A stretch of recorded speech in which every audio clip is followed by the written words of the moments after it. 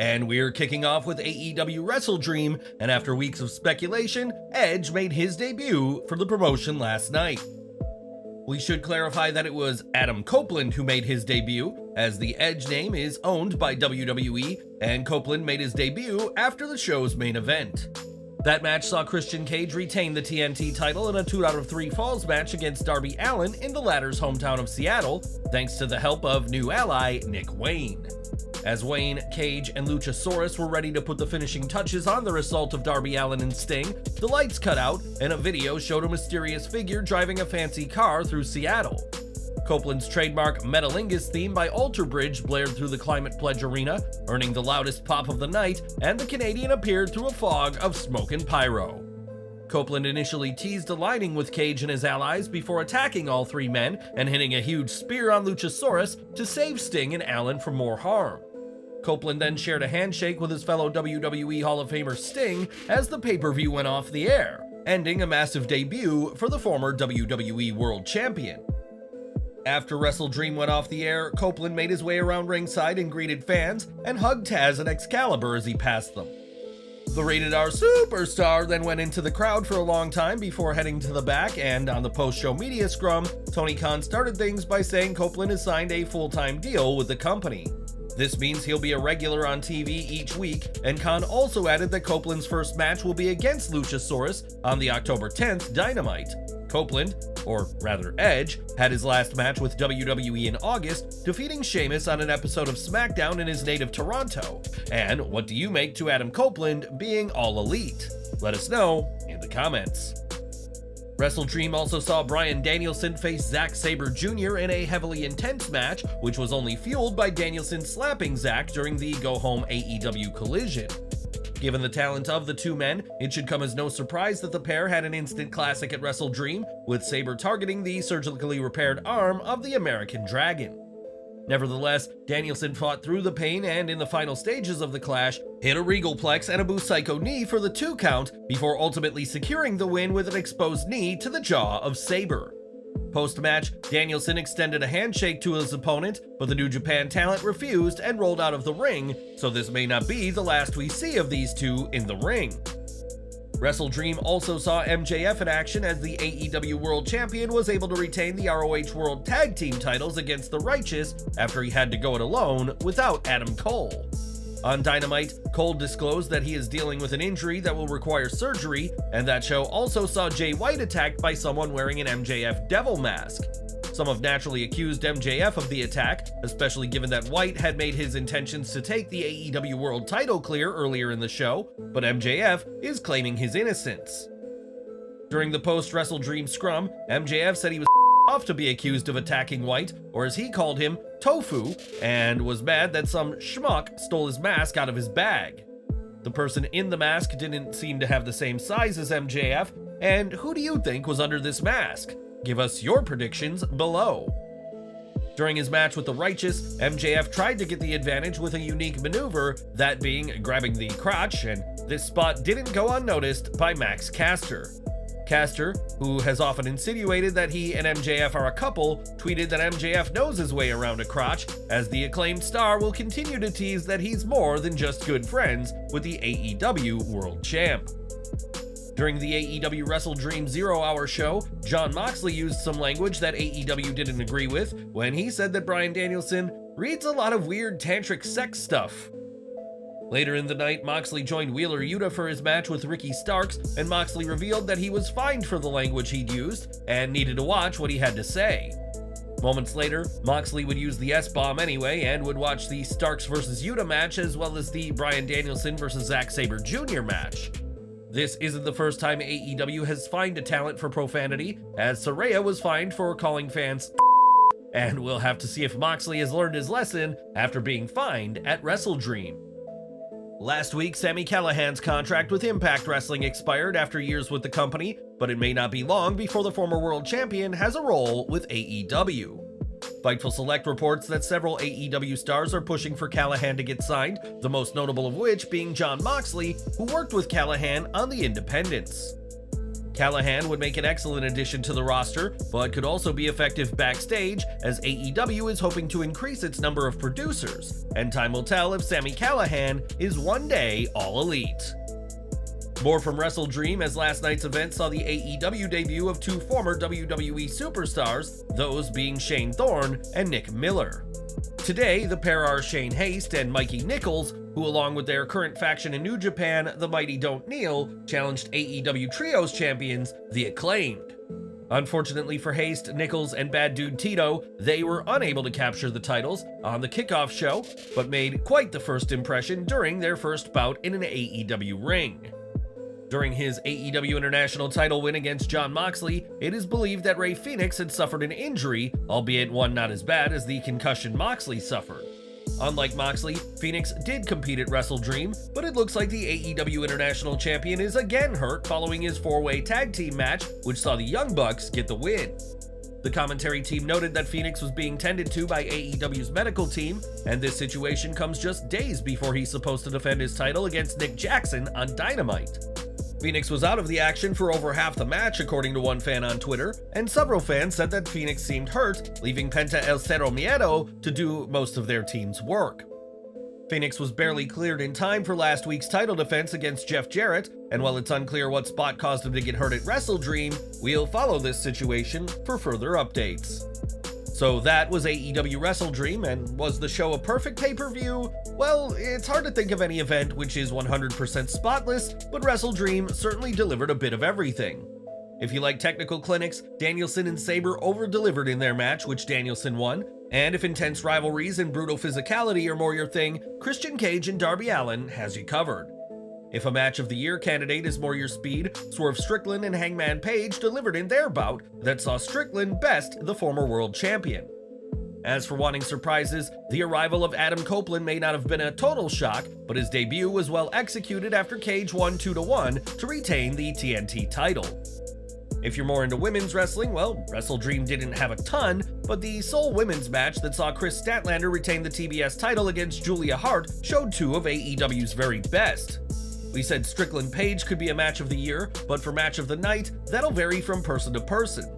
Some may pick MJF's win over the Righteous for the comedy spots, while others could go with the AEW World Tag Team title match that saw FTR Best Aussie Open for being an example of what great tag team wrestling looks like. On the kickoff show, fans saw Shane Taylor, Lee Moriarty, Mercedes Martinez, and Diamante come up short against Satoshi Kojima, Keith Lee, Athena, and Billy Starks, while Claudio Castagnoli defeated Josh Barnett. Luchasaurus defeated Nick Wayne, and on the main show, Eddie Kingston retained his gold against Katsuyori Shibata. Ricky Starks got another big win in his career, this time over Wheeler Yuta, and it was Don Callis' family of Konosuke Takeshita, Sammy Guevara, and Will Ospreay that defeated Chris Jericho, Kenny Omega, and Kota Ibushi. With so many things to choose from, it's much easier to focus on the positives than the negatives. This was a stellar event that's going to be remembered by fans for a long time to come. Now, it's been over a month since fans last saw Sheamus compete on the August 18th SmackDown against Edge in what would be the Canadians' final match in WWE. As for Sheamus, he's still with the company, at least for the time being, but the man who has had banger after banger after banger could have one foot out the door. It's been reported that Sheamus' contract with WWE will expire in 2024, and there's no word if he's re-signed, and this news comes after reports that he's frustrated with his booking as of late. Speaking with the Daily Star in August, Sheamus said he was upset with WWE for not utilizing him properly after his clash at the Castle Epic with Gunther in Cardiff, as Sheamus was white hot at the time. What I was upset about and what really bothered me was the creative after that. I came out of that with so much organic momentum and it was just wasted. It didn't go anywhere. It was a dead end. Just like with WrestleMania. Drew went away because he was injured, but I was ready to go and then just nothing. There were no avenues and nowhere to go, and that's frustrating. Sheamus has reportedly spoken with management about his booking, and the tense meeting resulted in the Irishman making it clear that he will move on if his booking does not improve. It's also worth noting that Edge and Sheamus have a deep friendship, as it was a workout with Sheamus that convinced Edge to work towards an in-ring return. Could Sheamus join Adam Copeland in AEW in 2024, or will he come to a new deal with WWE? Let us know your thoughts in the comments. Before she was a Hollywood starlet looking back on yesteryear, Toni Storm was with WWE, and during her time on SmackDown had quite the odd feud with Charlotte Flair. On paper, a feud between the two should have been excellent, but the storyline was more about throwing pies at each other than anything else, something fans didn't want to see one bit. Speaking on the latest episode of AEW Collision, Storm went on a rant about the wrestling business and made reference to her pie-throwing segments with Charlotte, as she said, "This business can be a cruel mistress. I do miss the old days. It was a happier time, a simpler time. Slap on a backwards hat, slap a pie in someone's face, they loved you. Now it's, what have you done for me recently? Now it's, if you don't bleed and cry every week, then you won't get a good write-up in the trades. Well, pardon me for being a star, and if the world has forgotten what that looks like, then chin up, and I guess I'll just have to remind them." Just days after facing Flair for the SmackDown Women's title, Storm flew herself home and requested her release from WWE, and given her success in AEW, that exit was almost certainly for the best. Not too long ago, news came out that the authors of Pain re-signed with WWE last year, but fans are still waiting to see them, but now we know why. When Ringside News spoke to a tenured member of the WWE creative team about AOP and Paul Ellering, they were told that the group is under contract, and there has been discussions about them being used. WWE is trying to nail down a good idea for the former champions, and while Ellering was spotted with AOP in September and there were rumors of an NXT return, that hasn't happened yet, despite Paul being at a taping. It's expected that Ellering and the AOP will be reunited on TV, but no plans have been 100% decided just yet, and it remains to be seen what's next for the group. This weekend, WWE will host its Fastlane Premium Live event, and this show will see the undisputed WWE Tag Team Championships on the line. While no match has been announced just yet, WWE has reported that the gold will be on the line, and that two individuals from Monday Night Raw will challenge the Judgment Day.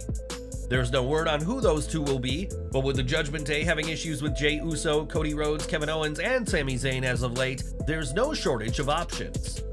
Then there's also established tag teams like the Viking Raiders and the New Day who could challenge for the gold, and who do you hope to see get a shot at the titles at WWE Fastlane?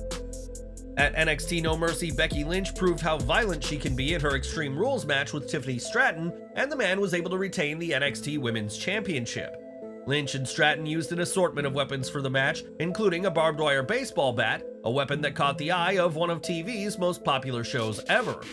When Lynch shared a photo of herself backstage with the bat, the official Walking Dead account called it a nice-looking bat, a nod to their own character of Negan. For any not knowledgeable on the show, Negan, as played by Jeffrey Dean Morgan, was one of the show's most popular characters and had his own barbed wire bat, which he named Lucille. Though she emerged the victor, Lynch did not leave No Mercy unscathed, as Sean Ross Sapp would report that the NXT Women's Champion required 11 stitches after a match with Stratton. Lynch has also shared a photo of a gruesome cut to her arm caused during the match, and with her next title defense scheduled for tonight, she won't be at 100% when she faces off with Tegan Nox. For over a year, Tony Khan has been running Ring of Honor with a talented roster of wrestlers, and during the latest taping, former WWE superstar Fred Rosser made his debut for the promotion. While the former Darren Young would lose to Scorpio Sky, he certainly looked impressive in his debut match, so don't be surprised if the former New Japan Strong Openweight Champion is here to stay. During a recent episode of Raw, Bronson Reed and Otis faced off in an impressive match given the limited time they had, and on Twitter, Bryan Alvarez would praise both men for their efforts. In response, Reed would acknowledge Alvarez's comment, but that acknowledgement may prove to be costly for the Australian superstar. Wade Keller of PW Torch reports that in the past, something that seems minor could lead to a push being derailed, as WWE doesn't like the idea of wrestlers seeking approval of outsiders. It was also stated that for a time, it was Bruce Pritchard's job to seek out anything on social media that Vince McMahon wouldn't see and rat on talent to the boss if they said something WWE didn't like. All Reed did was acknowledge a wrestling journalist's praise, but that may prove to be a problem for Reed, and we'll have to see if his booking going forward is reflective of any punishment. On the All-In 0-Hour Kickoff show, Powerhouse Hobbs and Miro had a confrontation in the ring, setting up their match for AEW All Out the next week. That confrontation resulted in Miro signing the contract for the All Out match he would later win, but this All-In segment only came about after work by the Bulgarian. Fightful Select reports that until Miro's intervention, there hadn't been plans for a segment between the two at All In. As they report, Miro and Will Hobbs were not originally planned to appear on All In. However, we're told that Miro went to Tony Khan and passionately pled to be on the show, unhappy he wasn't in any capacity. A compromise was made to have the contract signing element added. Miro would have likely preferred to wrestle at All In, but his contract signing at least allowed him and Hobbs to appear in front of AEW's biggest audience in what was still a very cool moment. With All In 2024 already confirmed, Miro will be hoping to do more when AEW returns to Wembley, but with Miro not competing since All Out, who knows when we'll see him in the ring next. At WrestleMania 39, Austin Theory picked up a controversial victory over John Cena, and while that feud seemed to be over, Theory recently took aim at Cena during a recent WWE live event. During his match with LA Knight, Theory mockingly gave the crowd Cena's "you can't see me" hand gesture, but with Knight getting the win, it was WWE's budding megastar who got the last laugh.